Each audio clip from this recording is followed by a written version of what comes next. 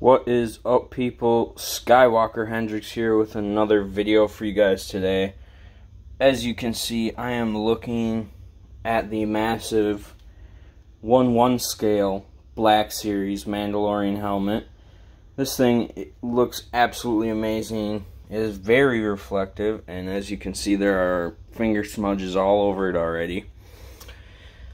That's kind of downside, but it looks so good. I mean, it looks like real metal almost, you know. I mean, I think it looks very, very nice. As you can see, I'm kind of filming a little differently because this thing is massive. But we'll get this box out of the way. I want to take a look at the box. It is reminiscent of the, you know, just the regular Black Series figures. I think that might be even the same artwork as some of them on the side there.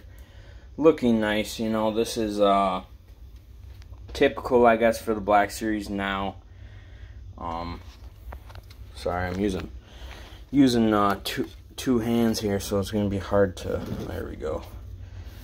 So, as you can see, it's got some cool designs on the side.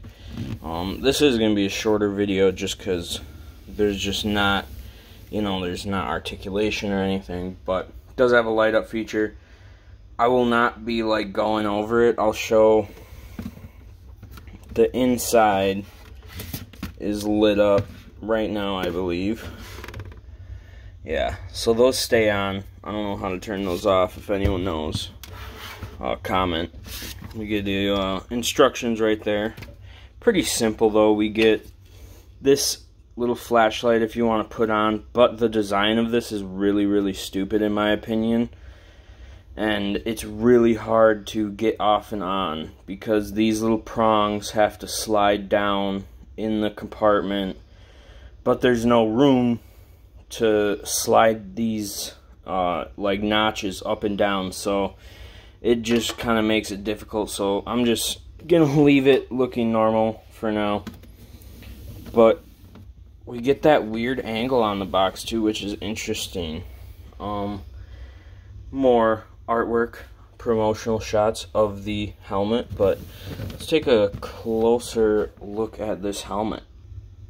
Alright, and here is Mando's helmet, looking super cool, very reflective, but it looks really nice. Really happy with this. It did take a while to come out, but you know, it is what it is. Happy nonetheless. It is very just simple. I mean, it's a helmet that it doesn't have, you know, I usually review action figures on this channel, and it doesn't have, you know, articulation or anything like that to go over. But let's look at some of the detail on this guy. Obviously, all this sculpt, I guess you'd call it, is very nice and sharp looking. And we looked at the inside a tad earlier. Very nice detail on the inside with those lights and everything. It does look very nice in my opinion. Really liking it. I really like the fit of the helmet too. I think it fits amazing, like perfectly almost. So very happy about that. But yeah, the paint looks really nice. It makes me worried because I don't know if you can see right there. It almost looks like eventually like this chrome look could peel off, but you know, we'll see over time. I have the Boba Fett prototype helmet, which that'll be nice to display it with, as that is just my only Black Series helmet. But that is about my review of this thing. I mean, I don't got much more to say. It's awesome. Super happy I got it. And yeah, I'll see you guys in the next video.